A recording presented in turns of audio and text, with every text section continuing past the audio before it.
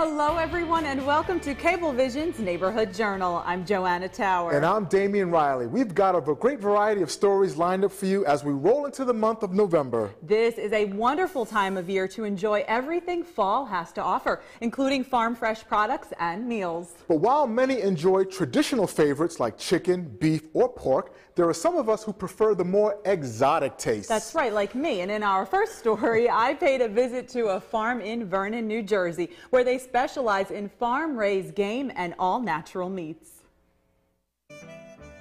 These big eggs come from, well, these big birds, who are raised here at Roaming Acres Farms in Sussex County for their meat.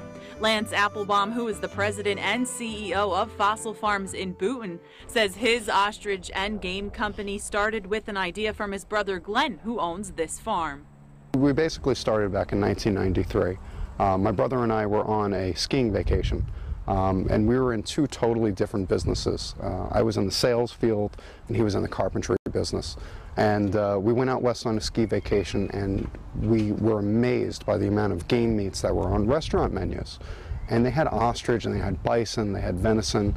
And I'll never forget, we had a waitress come over to us, and she said, I want you to try something that's virtually fat-free, looks and tastes like beef, but it's ostrich. So my brother and I tried it, and we literally fell in love with it.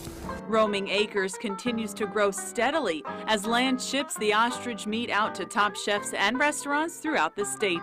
Resident Fossil Farm chef Ben has cooked with numerous ostrich meats and understands the importance of the meat going from farm to table.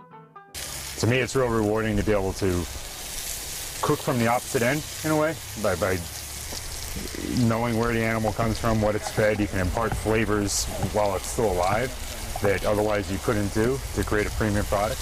And in this age, with our direct market, with our restaurants in New York City, they want the best. Yeah, I mean, ostrich, being that it's so lean, you really taste a lot of the minerality in the feed that they're given and what they're foraging here in the field, as opposed to like beef or lamb, where it's grain fed, and you end up getting a more richer feel to it, a more richer palate, where this flavor is just very, very clean.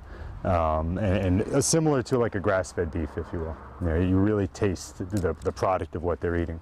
The live weight bird is around 200 pounds, and out of that you only get about 15 pounds of premium muscle meat.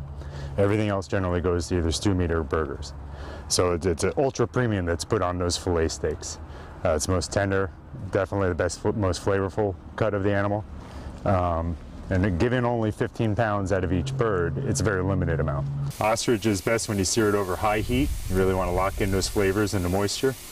We just season this with a little bit of salt, pepper, a little dusting of sage and chili powder.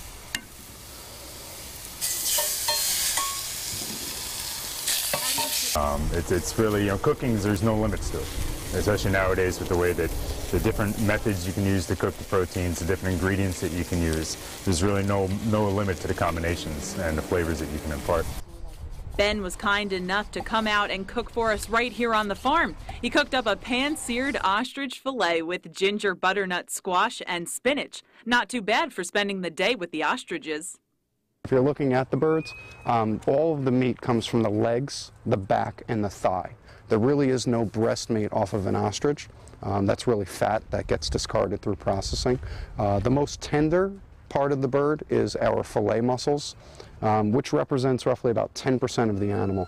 Another 10 or 15% of the animal represents steak cuts, which we will portion down to like a 6 or an 8 ounce portion. And then the rest of the animal is the ever so famous ostrich burger, 97% fat-free burger.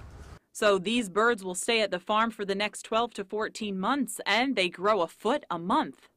After this process, we will bring them to our USDA processing company that does everything in a humanely way.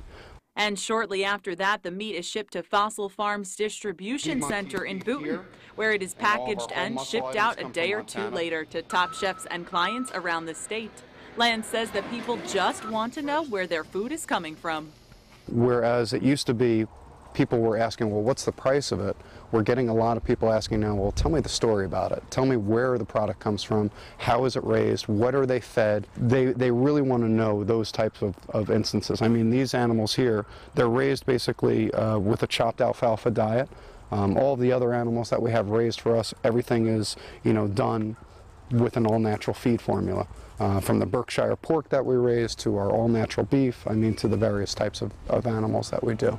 In the future, Roaming Acres wants to continue to make sure its customers know where their food is coming from and to educate the public on how to treat the farmland in the state of New Jersey properly. Ostrich meat might be a healthy alternative at your next dinner party.